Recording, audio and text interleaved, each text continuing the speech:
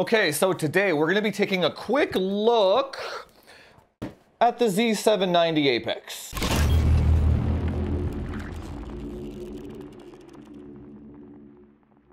So rule number one of Asus products, never buy it on launch day, always wait for other people to beta test that shit first. The last few generations, the quality control of the Asus kind of motherboard lineup has been atrocious. Speaking of Asus quality control, my motherboard here, this is the board, it didn't even come in an anti-static bag.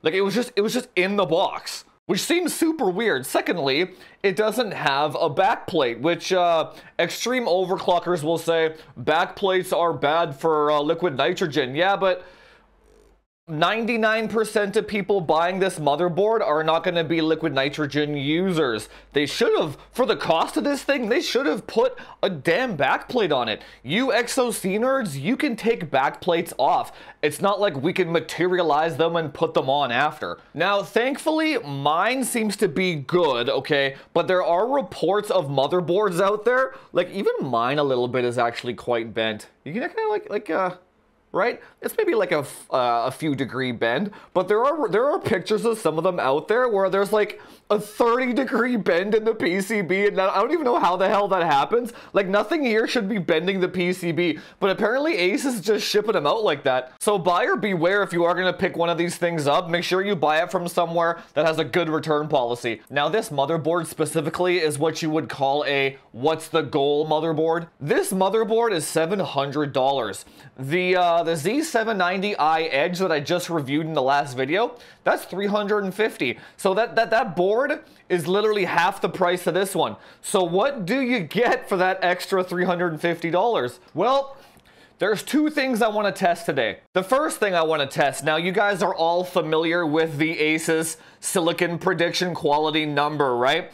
Asus dominates the market with their software features. I guess, would you call it software? BIOS features? They lead the market with the BIOS features right now. They came out with another one called the Memory Controller SP. That's right, now you can bin your memory controllers. So, long story short, you don't need those SP numbers. They're just arbitrary values. It's kind of like Weight Watchers. Weight Watchers assigns a number to a caloric value of a food just to make it easier to understand, right? But if you can count calories, you don't need that, right? The SP system is exactly the same. It gives you a number so you know how good your chip is, but if you do it manually and you go through the voltages, you can figure it out yourself on any vendor's motherboard, right? So when the 12900K came out, I tested the SP against my voltages, and it was accurate. It was. So today, we're going to do the exact same thing. I already know which one of my CPUs has the best memory controller,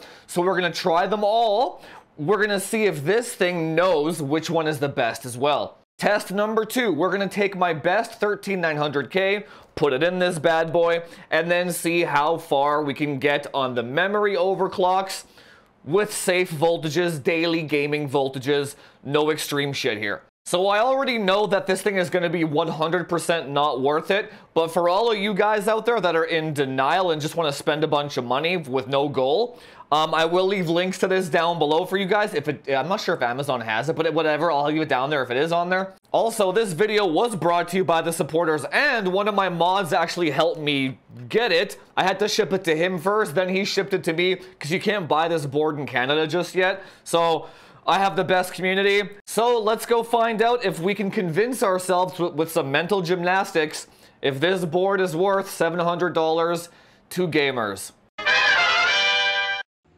Okay, so we got the Apex here on the floor, and we installed the 7600 sticks that I have. I put some aftermarket coolers on them. And then we're gonna go into the BIOS here, and we are gonna check, where is it? AI features. And then we're gonna go get memory controller SP. And then let's find out what it does. See what happens here. Okay, it just finished. It actually didn't take that long. It took about 30 seconds, and it just pumped me back into BIOS here. Let's see what it says. AI features. SP of 77. I don't know if that's good or not, but yeah, okay, well, whatever. SP of 77. Let's go check the other two CPUs here and see what we got on them. You know what, though? I'm actually going to do it one more time just to confirm the results. Make sure it doesn't do... I want to just make sure that the results are kind of consistently the same with run to run, right? So make sure there's no crazy business happening, just to make sure that it actually is doing what it says that it's doing, right? Okay, we're on reboot number 2 on the same CPU. Let's check. 77. Okay, so at least it's consistent, so that's good. Okay, so let's go try CPU number 2. Okay, CPU number 2, we have... What the hell is it here? MC77 again. Huh. So that's two 77s. Okay, well, whatever. SP77. So, pretty consistent. So that seems to make sense, though. These both, I would say, both of these CPUs kind of capped out at like 7800 megahertz DDR5. I want to say, right? In my testing, in my manual binning, this is kind of basically in line with what I saw. So let's go try CPU number 3 now. Okay, so number 3, CPU number 3 here. This is the one that I binned myself on the Unify board. Yeah, okay. Wait, where the hell is it? So, memory controller SP of 82. Right. So CPU 3 had 82 on it, and this one maxed out at 8,000. This was the one that did that, that does 8,000 on the edge board over there, right? So, basically, yeah, that makes sense. So, I wouldn't worry too much about this. Again, the performance difference between 7800 and 8000 is literally not even 0.1%. Like, it doesn't matter, right? But it just goes to show you how tightly binned these CPUs are at the end of the day, right?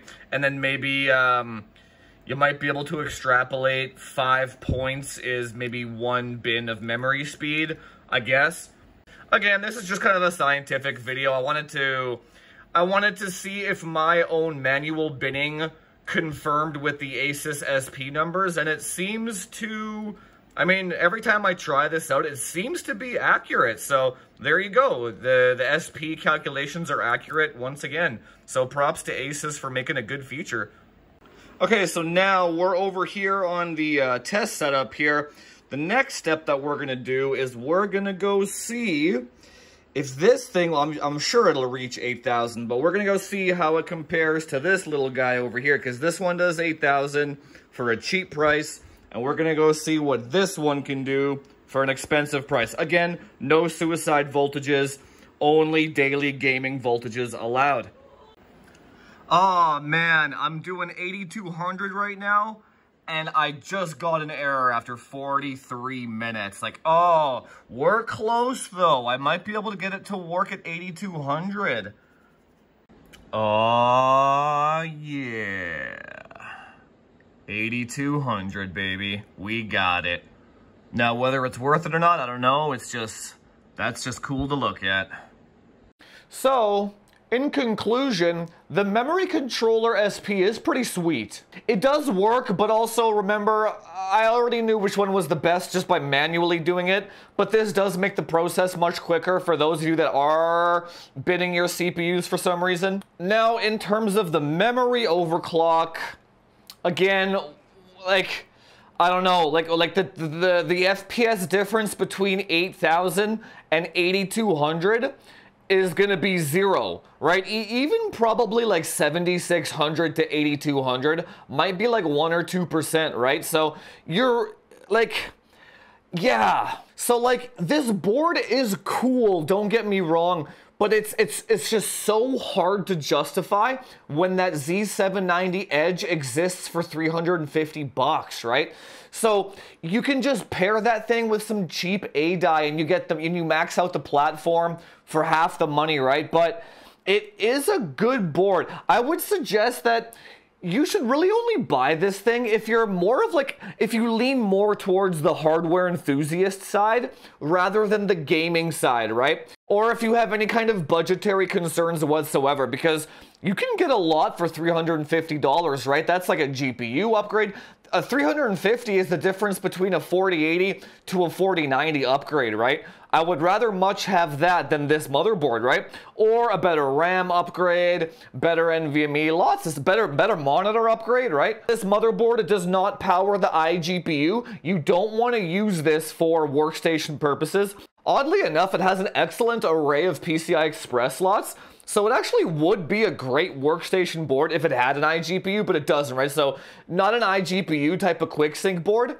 I didn't actually encounter any problems with it. The BIOS worked just as expected. All the USB ports work. The BIOS flashback works. Like, functionally, it's a good board. There's nothing wrong with it. It's just the price, right? Anyway, guys, that's it for this one. I will be using this board in my personal build for myself. I'm just waiting on a case and some fans to come in before I actually build it. So subscribe for that. But it's gonna be a gooder. Anyway, guys, I hope you learned something today. If you like the content, hit that subscribe button. Do all that YouTube SEO stuff. Like, share, subscribe. Comment down below what you thought of the white Z790 Apex. Also, apologies for the lack of content lately. The Warzone scene right now is just so busy with builds and consults. I'm really struggling to just get content done, but I'm trying my best here. So subscribe, bear with me, and I will try to bring you as much content as possible. And I will see you guys in the next one. Talk to you later.